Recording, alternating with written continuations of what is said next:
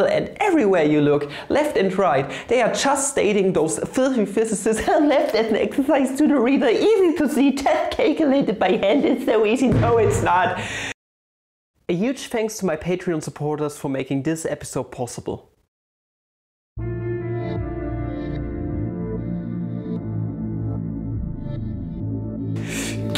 morning, fellow mathematicians. Welcome back to another video. We are going to do something completely out of context today.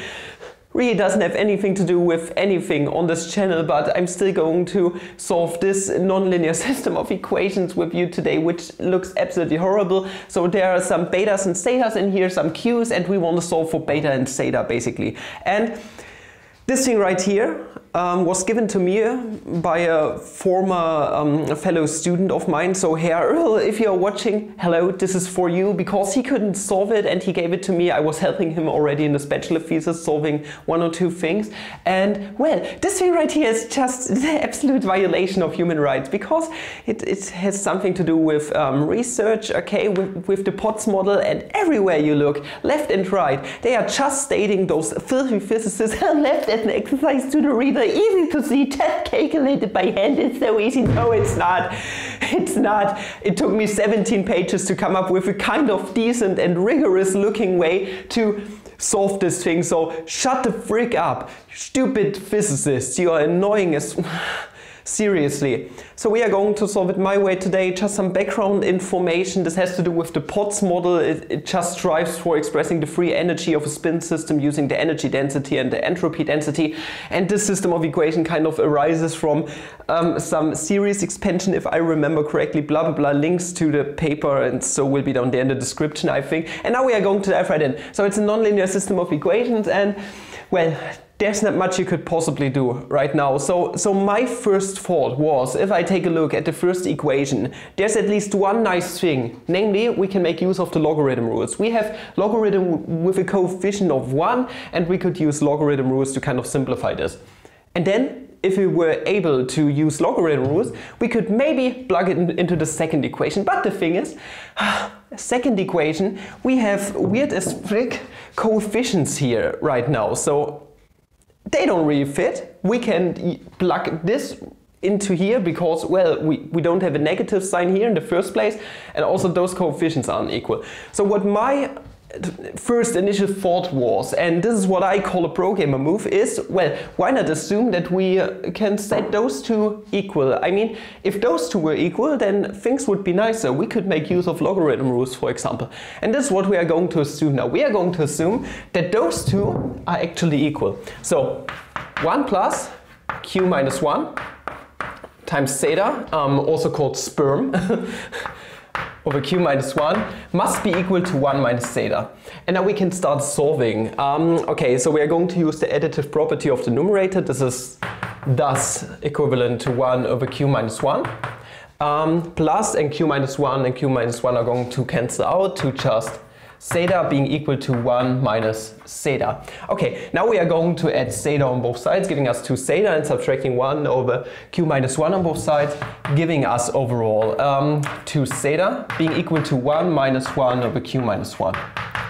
If we were to expand this 1 by q minus 1 over q minus 1, okay, let me do this real quick, over q minus 1, we are going to get overall, okay, q minus 1 is q minus 2, over q minus 1, and then dividing both sides by 2 because it's not equal to 0 is going to give us a value for zeta overall being equal to 1/2 times q minus 2 over q minus 1. And at this point I thought, well, this actually looks nice, and if I take a look at all the papers out there that state that it's easy to calculate, this actually comes extremely close to our solution.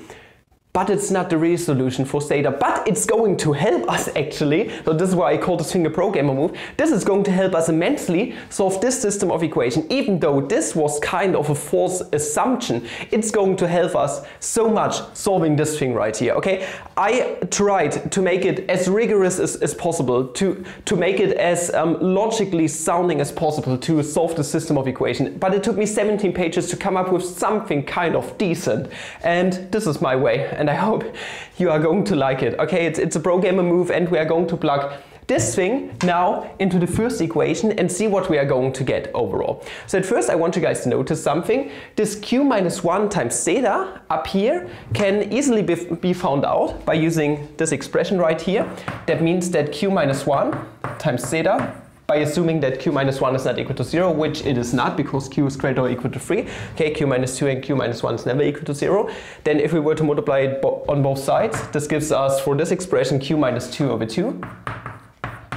And also what we have here is 1 minus zeta. Let us compute this real quick too. So 1 minus zeta is thus 1 minus, okay, q minus 2 over q minus 1, and we have the factor of 1/2. Okay, so we need to expand this 1 by 2 times q, 2 times q minus 1, exactly, over 2 times q minus 1, giving us 2 times q minus 2. Okay, track your 2 into everything, and then minus q plus 2, negative and negative becomes positive, over 2 times q minus 1. Okay, this q and this q is going to cancel out, this and this, leaving us with q over 2 times q minus 1 overall. Okay, and this makes matters way easier because we can now plug it into here and see what we are going to actually get. So this means that for the first equation, 2 beta zeta, we are going to leave it how it is for now. It's going to be equal to the logarithm of, okay, 1 plus q minus 1 times zeta is going to give us 1 plus q minus 2 over 2. And you might notice that if we break this numerator up, this is q over 2, minus 2 over 2 is negative 1, so plus 1, and this 2 is going to cancel out to just q over 2. And then negative the logarithm of, and this was exactly q over 2 times q minus 1.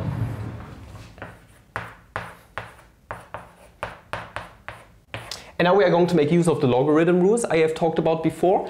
So we are going to use the logarithm rules to divide this factor by this factor in the argument, giving us the logarithm. Oh, by the way, logarithm means natural log, as always. So logarithm of q over 2 divided by q over 2 times q minus 1. Q over 2 is a common factor, it's going to cancel out. And then we are going to have 1 over q minus 1, gives us overall the logarithm of q minus 1, leaving us with 2 times beta zeta being equal to the logarithm of q minus 1. Okay, and now we are going to divide both sides by 2 and zeta. Both are not equal to 0 by the argumentations I have given you before. Thus, beta is equal to 1/2 times 1 over zeta times the logarithm of q minus 1. And thus, overall, if we plug in the definition for zeta, zeta was this right here, the 1/2 and the 1/2 are going to cancel out, so this is like 1/2 over 1/2 basically, giving us q minus 1 over q minus 2 times the logarithm of q minus 1. And do you know what the most surprising thing is? Even though zeta isn't the right value that you are going to find in papers, this beta right here is actually right. This is the right solution for beta. And this is going to help us. Mistake and mistake are going to cancel out for whatever freaking reason. This beta right here is going to help us solve this equation actually. Okay? If you were to plug in this definition for zeta and beta into this equation, you are going to get a wrong expression. You are going to get a false argumentation here. The equivalence relation is not going to hold. But if you were to solve this a tiny little bit and plug in beta as its definition right here, you are actually going to get the right value out for zeta. And this is what we are going to do on the next chalkboard.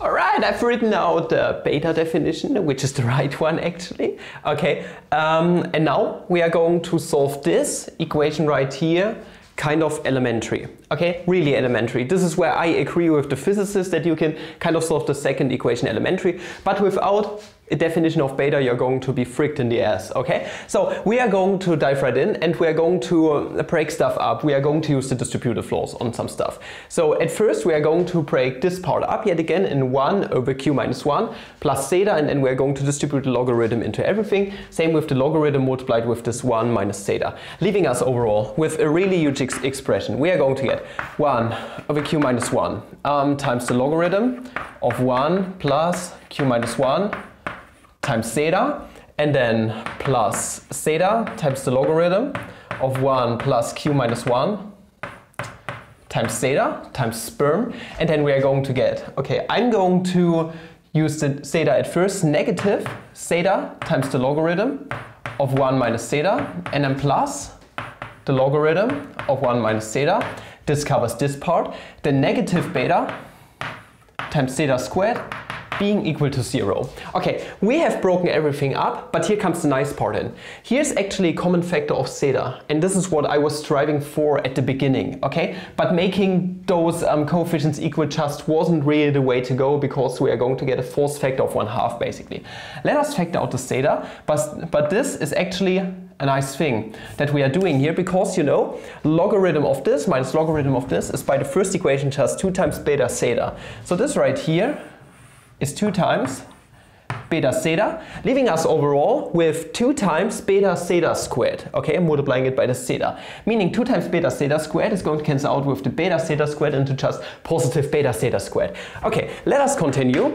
This means that we are going to have beta zeta squared. This is this and this cancelling out in a way. Plus 1 over q minus 1 logarithm of 1 plus q minus 1 zeta, and then plus the logarithm of 1 minus zeta being equal to 0. This looks way nice, alright? And now we can start to solve a bit more. Let us multiply both sides by q minus 1, because it's never equal to 0. Leaving us overall, I'm going to write everything out. Q minus 1 beta zeta squared plus the logarithm of 1 plus q minus 1 times zeta plus, okay, now we are going to have q minus 1 times the logarithm of 1 minus zeta being equal to 0. Now let us distribute everything into everything yet again. So, meaning this right here is nothing but, okay, we are going to have negative the logarithm of 1 minus zeta plus q times the logarithm of 1 minus zeta. Why have I done this yet again? Well, because you see, we have the logarithm of this minus the logarithm of this is by the first equation yet again 2 times beta zeta. Let us make use of this property yet again, leaving us overall with 0 being equal to, okay, now we are going to have q minus 1 times beta zeta squared, and then we are going to have, now we are going to plug the first equation into here, giving us overall 2 times beta zeta. And now, last but not least, plus q times the logarithm of 1 minus zeta. Okay, good thing is we're going to have a common factor of beta zeta. We are going to factor it out, leaving us overall with 0 being equal to, that's a lot of computation, I gotta admit that. Beta sperm times, okay, there's going to be the 2 left, plus, and now zeta times q minus 1, plus q times the logarithm of 1 minus zeta. Okay, and now we actually came pretty far on this one. This is actually pretty fabulous, because now all that we need to do is plug in our right definition for beta into here. Let us plug beta into here, leaving us overall with 0 being equal to, okay, this is going to give us q minus 1 over q minus 2 times zeta 2 plus zeta q minus 1 times the logarithm, okay, this is the logarithm part of beta, of q minus 1, and then plus q times the logarithm of 1 minus zeta. And now, here's where everything is going to conclude. And without beta, like I said before, you don't have any chance to solve this thing. What I'm going to do is, I'm going to compare coefficients this time.